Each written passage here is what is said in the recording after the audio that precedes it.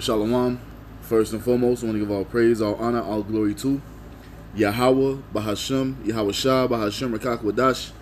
Double honors to the apostles and elders of Great Millstone for teaching me this truth according to the Bible through the spirit and power of Yahawah, bahasham, YAHAWASHI, and a sincere peace and salutation to all you hopeful elect Akim out there pushing this word in all truth and sincerity, doing the work as Yahawah, bahasham, YAHAWASHI has commanded you to do, so he can wake up and seal the elect of the nation of Israel, which consists of you so-called blacks, Hispanics, and Native Americans, and you Israelites who are scattered amongst the heathen nations that may look like the heathen nations, but your father's seed line goes back to you being the so-called black, Hispanic, and Native American, one of the 12 tribes of the children of Israel. Shalom. It's your brother Halaki from the GMS Denver camp, coming back once again through the spirit and power of Yahawah, bahasham, YAHAWASHI with another video. And this time I want to go into Wisdom of Solomon 3, and just go into a few of these verses, man, because at the end of the day, this is what's about to play out. The Most High is going to take care of his servants. The Most High is going to take care of his men. The Most High is going to take care of his true believers, man. You see? And everybody outside of this truth, they don't understand what we have been going through, or what we will go through, or why we're going through it, man. But at the end of the day, man, we're confident knowing and understanding what the will of the Most High is. You see? What's going to happen when it's all said and done, because these people outside of the truth, they really think that this system, this current beast structure that's been established upon the planet Earth, they think this thing is going to continue on forevermore. But us in this truth, we know and understand that Yahawah, bahasham, YAHAWASHI is going to put an end to it. And since we're coming in the spirit of Yahawah, bahasham, YAHAWASHI, we're about to catch complete hell. You see? But it's not for us to get discouraged. It's for us to have good courage and continue to push forth, and to push forth, knowing and understanding that Yahawah, bahasham, YAHAWASHI has our back, man. So I want to go into Wisdom of Solomon 3 and 1 and 3, just a few of the verses, or down to like 9, to show that the Most High has our back, even in the time of us catching complete hell. You see? So this is Wisdom of Solomon 3 and 1. It says what? But the souls of the righteous are in the hand of Yahawah, and there shall no torment touch them. You see that? We belong unto the Most High, man. We belong unto the Heavenly Father and His only begotten Son. So no torment would touch us. That doesn't mean that we're not going to go through things. You see? It just means that we're going to go through them, but we're not going through it to be destroyed. See, like 2/3 of our people, all the hell that the Most High is about to bring upon them is for their destruction. You see? All the hell that's about to be brought upon us is for what? It's for our betterment. It's to make us stronger in the spirit. It's to make us trust in the Heavenly Father and His only begotten Son even more. That's why we're about to go through what we're about to go through. You see? It's a difference. Verse 2 says what? In the sight of the unwise they seem to die, and their departure is taken for misery. You hear that? So in the sight of those who don't have the wisdom, knowledge, and understanding, we seem to die, and our departure is taken for misery. So you're gonna have brothers and sisters who might have to be martyrs for this truth, who might have to stand 10 toes down for Yahawah, bahasham, YAHAWASHI, no matter what may come upon them, man. And to the unlearned, and to the uninitiated, man, they think we're just gonna perish away. But that's not what it is, man. Verse 3 says what? And they're going from us to be utter destruction, but they are in peace. And why are we at peace? Because we're comforted by the word of Yahawah, bahasham, YAHAWASHI.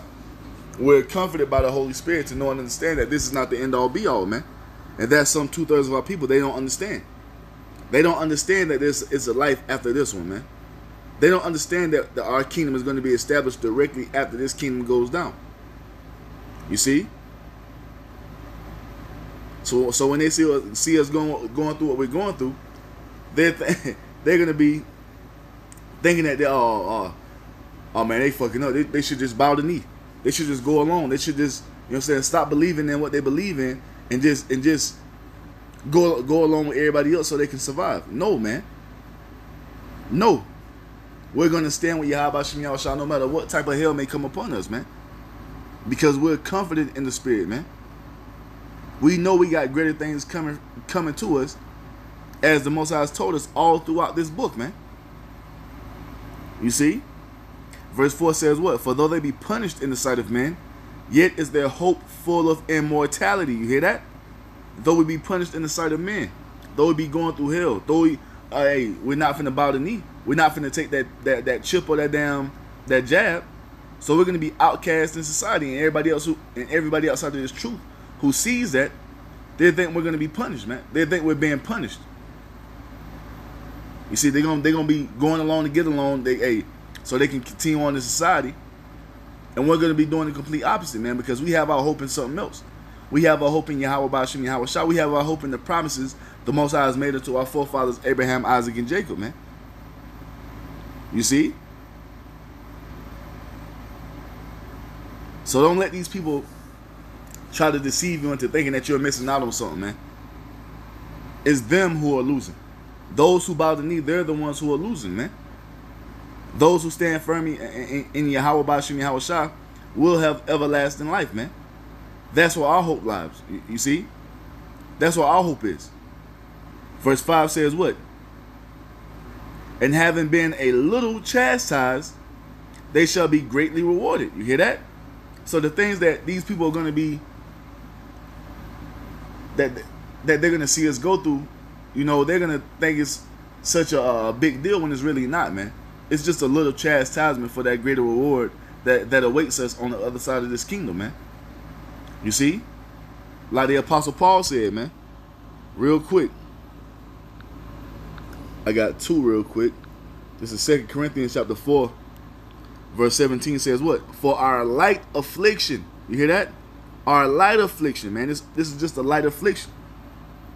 You know, Satan, his job is to magnify everything to make it seem to make it seem bigger than what it really is, man. But when we step back and stay in the spirit, we know and understand according to what's written. You know, because the things that are written aforetime are written for our learning, right? So as it is written, what we're going through is a light affliction, which is but for a moment. It's not forever. It's not going to last forever, man. It's only for a moment. You see? It says what? For our light affliction, which is but for a moment, worketh for us a far more exceeding and eternal weight of glory. So the light affliction that we're going through, you see, is going to bring us to a more exceeding and eternal weight of glory. This little chastisement that we're going through, being outcast out of society, not being able to move about in society as freely as we're doing now. That's just a little affliction, man. It's only for a moment. It ain't gonna last forever. And the Most High is giving us that comfort by way of these scriptures, man, to allow us to know and understand that it's not going to be forever. Verse 8 says what? For while we look not at the things which are seen, but at the things which are not seen, for the things which are seen are temporal, but the things which are not seen are eternal. You hear that? We don't look at the things that we can see, man. You see? We're looking beyond this place. That's the vision the Most High has blessed us to have, man. To know and understand that the kingdom is coming, that YAHAWASHI is coming, that YAHAWASHI is coming to establish everything in righteousness. And the system that we see set up on the earth is only but for a moment, man. So we're not looking for this place to continue on for another 10, 12, 15 years. Hell, we ain't looking forward to continue the next for 2 more years, man. We're looking beyond this place, man. You see? Why is that? Because the things that we see are temporal. This is only temporary what we're going through. All the pain, the suffering, the affliction, you see? The vexation, the annoyance that we go through on a daily basis is only for a moment, man. Only for a moment. It says what? But the things which are not seen are eternal, and that's what we focus on. The things which are not seen, man. The Most High, YAHAWASHI, the kingdom of heaven, man. Being brought up under the second covenant. These are things that we look forward to. We look forward to the eternal, man. So what we're going through right now is a light affliction. This is Romans 8. In 18 it says what? For I reckon that the sufferings of this present time are not worthy to be compared with the glory which shall be revealed in us. So whatever we're going through right now, it don't compare to what the Most High is going to give us after we suffer what we have to suffer, man. It doesn't even compare. Do you understand that we're going to live forevermore? One day you're going to be 1 million years old. Do you understand that? One day you're going to be 1 million years old. One day It's going to be the 500,000 Passover on the planet Earth. You see? That's the type of glory we're about to receive, man. Immortality, having the law, statutes, and commandments written in our minds, man. Never going off again. Having everything the Most High has promised unto us. Being blessed each and every day, 24/7. You see? Every day being blessed. Every second of the day being blessed, man. Deuteronomy 28, 1 through 14, all day, every day. You see? So what we're going through right now, it don't compare to what we're going to receive, man. To the glory that the Most High is going to bestow upon us. So this is just a light affliction, and it's almost over. The people outside of this truth don't understand that. That's why they're going to bow the knee to Esau. That's why they're going to go along with this beast system, man. And guess what's going to happen to them? They're going to be destroyed. You see? So back in Wisdom of Solomon chapter 3, verse 5, it says what? And having chastised, it's like, and having been a little chastised, they shall be greatly rewarded. We just read 2 Corinthians 4. Romans chapter 8, verse 18. It said the same thing over there, man. And having been a little chastised, they shall be greatly rewarded. For the Most High proved them, for the Most High Yahawah proved them and found them worthy for himself. So that's what we're going through, man. Babylon the Great has always been set up for the elect to wake up in the last days and to go through this proving ground. That's all Babylon the Great is, man. A proving ground, a testing site to see how great our faith is in Yahawah, bahasham, YAHAWASHI. That's why this place was set up. You see? Let's get this. Oh, no. Shit. Oh, yeah. Kahala YAHAWASHI, YAHAWASHI. The Wadi YAHAWASHI, YAHAWASHI. This is Isaiah 64 says, having been a little chastised, we shall be greatly rewarded, right? And Isaiah 64:4 tells us this, man. Whew. Isaiah 64:4 says what? For since the beginning of the world, men have not heard, nor perceived by the ear, neither have the eye seen, O Yahawah, beside thee, what he hath prepared for him that waiteth for him. What the Most High has prepared for them that stand 10 toes down no matter what, that suffer through all the affliction, all the hell, all the pain, all the anguish, all the torment that we're going to have to go through to get to the kingdom. You see, no one has ever seen this type of reward given to anybody. That's how great it's going to be. We can't even really comprehend what the kingdom of heaven is going to be. We can't really comprehend the glory that the Most High is about to give us. We can't really comprehend this reward of the kingdom of heaven, man. It can't be put into words. We can't even imagine. We can't even imagine it fully, man. Brothers be having, you know what I'm saying, little thoughts and things about the kingdom of heaven, but guess what? It falls so short of what it's really going to be, man. That's how great the kingdom of heaven is going to be. And I still ain't doing it justice even by using these words, man. You can't really put it into like perspective of what it really is, man. It's going to be that great. You see? That's the reward the Most High is going to give us for standing firm, man. For standing bold. You see? For standing for what's right. And that's all we doing, man. We standing for what's right. So what are we doing wrong, man? We standing for the ways of Yahawah, bahasham, YAHAWASHI to be established on the earth, man. That's all we're doing. And if we continue to endure to the end, like YAHAWASHI told us, man, we shall be saved. And that's what we're hoping to do. To receive that magnificent reward from Yahawah, bahasham, YAHAWASHI, man. So Wisdom of Solomon 3:5 says what? And having been a little chastised, they shall be greatly rewarded. The kingdom of heaven, man. Beginning with that salvation, first and foremost, to escape this destruction that's coming to Babylon the Great. It says what? For Yahawah proved them and found them worthy for himself. You see that? It says what? As gold in the fire have he tried them and received them as a burnt offering. Put us through complete hell, man. Why? To be tried as gold in the fire, to get rid of all those impurities that we have in us, man. Because when it's all said and done, the only thing the remnant is going to be cleaving unto, when all hell is breaking loose, is Yahawah, bahasham, YAHAWASHI, man. That's all we're going to be doing. That's how the Most High wants it. Putting our trust in nothing else except for him and his only begotten Son. Purging all those impurities, all those bad habits that we picked up in Babylon the Great. The Most High is about to get rid of all that shit, man. But we must go through great affliction and hell to do that. When hell come, YAHAWASHI deliver me, Baba Kashah. Everything we going through, we're going to be calling upon YAHAWASHI. That's what the Most High wants, man. Putting full trust, faith, and hope in Him and YAHAWASHI. You see? That's what the Most High wants to see out of His remnant, man. You see? And it says what? As gold have He tried them in the furnace. Wisdom of Solomon 3:6. As gold in the furnace have He tried them and received them as a burnt offering. This is what it must be, man. We are living sacrifices for YAHAWASHI, man. Let's get this in Sirach 2 and 2, if I'm mistaken. Nope. Yep. Sirach chapter 2, verse 5, it says what? For gold is tried in the fire, and acceptable men in the furnace of adversity. You hear that? So to get gold to that completely pure state that it has to be at, to be worth anything, you have to try this gold in the fire, man, to burn all that dross, all those impurities up out of it. You see? When you see that finished product of that gold, it's all shiny, you know what I'm saying? It looks all nice. Got a gleam to it, you know what I'm saying? That all comes from it being tried in that fire, because once you dig that gold up out of that mountain or wherever you get it from, it's all dirty, got all type of impurities in it, but you have to burn it down. You have to continue to do that until there is no more dross in it, man. And that's what we're going through right now. Shit, that's what we've been going through ever since we came into the truth, man.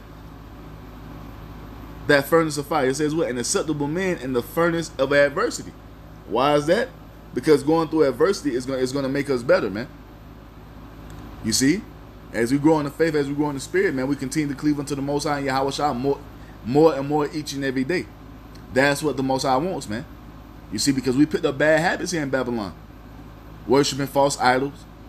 Believing in the so-called white man's doctrines and philosophies. The Most High is getting rid of that out of all of us, man. So that's why we go through the hell that we go through. So we can pray to the Most High more. So we can cleave to the Most High more. So we can read through these scriptures more. Pray and fast more. That's why we're doing. That's why we're going through all this, man. You see? So when it's all said and done, the only thing that we're going to be cleaving unto is the Heavenly Father and His only begotten Son. And that's what the Most High wants. Let's get to Acts 14 and 22, because it tells you this is exactly how we're going to get to where we want to be. Oh, I'm going to get 2nd Ezra chapter 7 too, if I can remember that. This is Acts chapter 14 verse 22. It says what? Confirming the souls of the disciples and exhorting them to continue in the faith, and that we must, through much tribulation, enter into the kingdom of the Most High. And why is that? Because we have to be tried as gold in the fire. We have to be purified. So that's why we're going to go through. That's why we're going to get to the kingdom of heaven through much tribulation. YAHAWASHI had to do the same thing, man. You see? He had to be tried and proven, and he passed the test.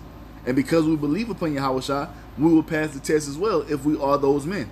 And Lord willing, we are, man. You see? But this is the only way to get to the kingdom of heaven. Jacob's trouble is for us to go through it and be purged as gold in the fire. And for 2/3 is for them to be burned up and consumed, man. But this is the only way we're going into the kingdom. Don't let these other groups tell you, ain't no tribulation coming, Jacob's trouble is gay. So we already know what's about to happen to them, man. They're about to be consumed by this furnace of adversity. You see? I want to get 2nd Ezra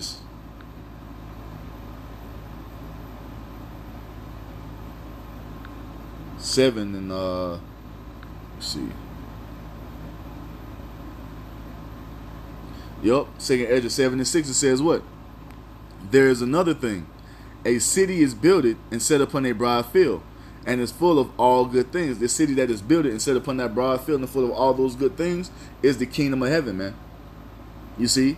I was talking to a brother earlier, man. I was like, man, you see, after the righteousness, you know what I'm saying? Because that's what we truly want first and foremost, and everything else falls into place after that. So after we're established in that righteous state forevermore, the first thing I want to do is drink some clean water, man. Some real water, fresh water. You see? That might be a small thing to some people, but us in this truth, man, that's the thing that we're longing to do. You know? That's some of those good things that's in the kingdom that's waiting for us. Fresh water, real food, clean air. You see? You see? These are some of the things that await. Because everything on this side is polluted, man. Verse 7 says what? The entrance thereof is narrow, and is set in a dangerous place to fall, like as if there were a fire on the right hand, and on the left a deep water. You see? We're on that straight path, man. That narrow gate, which only a few are allowed to walk down. You see? And there's dangers and perils on every side of it. It says what? Verse 8. And only one path between them both, even between the fire and the water, so small that there could but one man go there at once. Because we have to all work out our own salvation with fear and trembling. Yeah, we're a body and we're in this together, but we all have our own personal walk. You see? We all have to walk this straight gate, you see, one by one. So it goes on to say, if this city now, verse 9, 2nd Ezra 7 and 9, if this city now were given unto a man for an inheritance, if he never shall pass the danger set before it, how shall he receive this inheritance? You see? So there's no way to receive the kingdom unless we go through these trials and tribulations, man. You see? This is the only way. Verse 18 says what? And I said, it is so, Lord. Then said he unto me, even so is Israel's portion. You see, and this is what the remnant is going to have to go through to get into the kingdom of heaven, man. That's the initiation, man. This is the initiation. Being here in this wicked ass society, wherever brothers may be in the earth, it's all wicked wherever brothers are. You see, moving and maneuvering through the spirit and power of YAHAWASHI and enduring it to the end, man. This is the only pathway to immortality. You can't go any other way to get it. You have to go through the affliction. You have to be tried as gold in the fire. You have to be a burnt sacrifice for YAHAWASHI to get to the kingdom, man. There is no other way. So going back to Wisdom of Solomon, chapter 3, it says,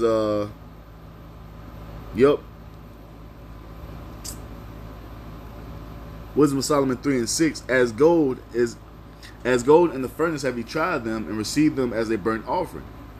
And in the time of their visitation they shall shine, and run to and fro like sparks among the stubble, because spiritual power is coming to the men of the Lord, man.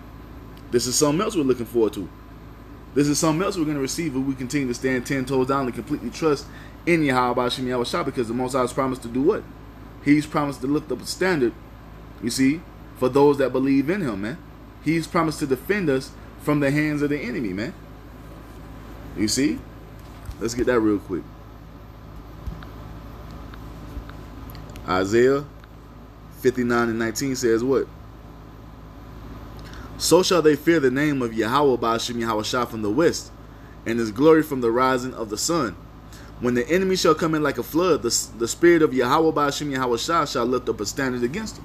You see, so when these people come up against us for believing in what we believe in, for standing for righteousness, for standing in great boldness for YAHAWAH YAHAWASHI, the Most High is going to lift up a standard for us to protect us, man. He's going to pour his spirit heavily upon us. Whether that be by giving brothers spiritual powers, by having the angels that are surrounding us right now, manifesting the physical to defend us, whatever it may be, man. The Most High is going to defend his remnant, man. You see? Going back. Verse 8 says what? They shall judge the nations. You see? They shall judge the nations and have dominion over the people, and their Lord shall reign forever. And that's what it's going to be, man. This is the end game, man. This is the end goal of YAHAWASHI.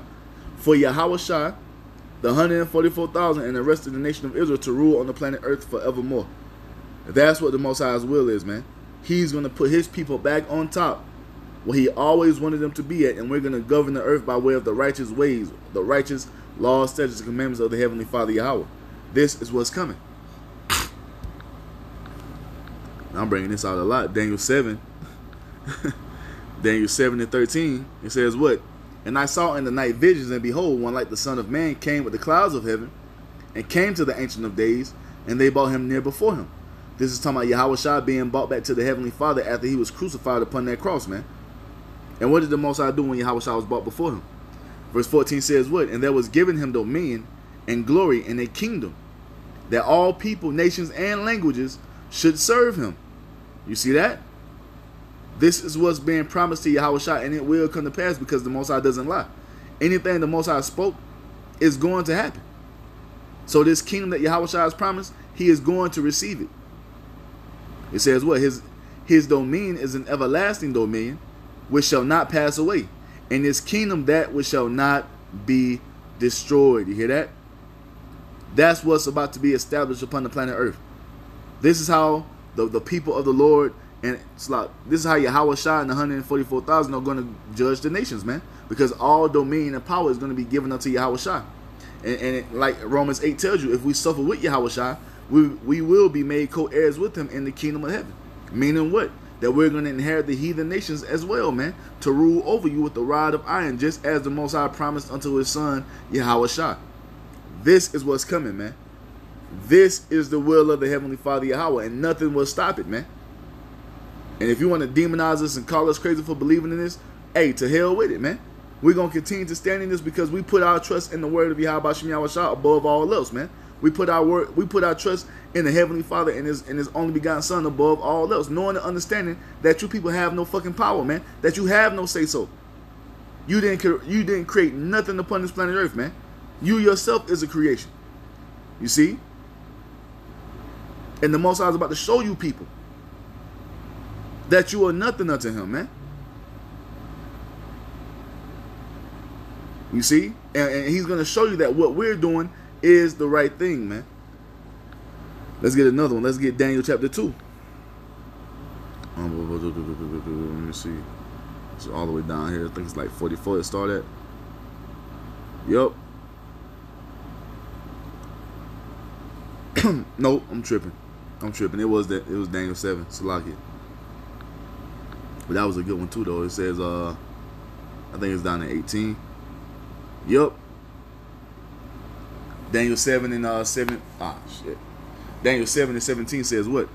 These great beasts, which are four kings, which shall rise out of the earth. These four beasts was talking about four different heathen nations, man. A heathen rulership. And we're in that revised fourth beast right now, man. The revised Roman Empire, which is being brought to desolation right now, before our eyes. And what's going to happen? Verse 18 says what? But the saints of the Most High, which are the Israelites, shall take the kingdom, which is the planet Earth, and possess the kingdom forever, even forever and ever. And that's what it's going to be, man. You see? This is what it's going to be. And this is how we're going to be able to what? What does it say? Wisdom of Solomon 3 and 8, they shall judge the nations and have dominion over the people, and their Lord shall reign forever. Why? Because the Most High is about to give the kingdom of heaven, which is the planet Earth. He's about to give it unto the Israelite, to YAHAWASHI and the rest of the Israelites, man. And we are going to reign forever on the planet Earth. This is what's coming. You see? Verse 9 says what? They that put their trust in him shall understand the truth, and such as be faithful in love shall abide with him. For grace and mercy is to his saints, which are the Israelites, beginning with the remnant, and he have care for his elect.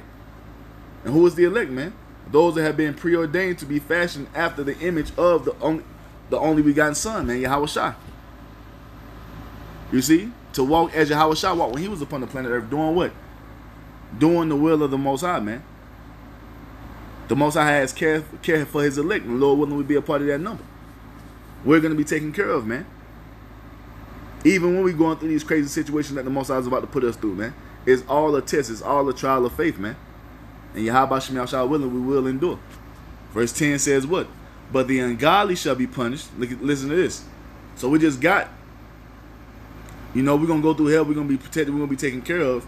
You see? Because we are the Most High's elect, Lord willing. And everybody outside of this truth, what's going to happen to them? Verse 10 says what?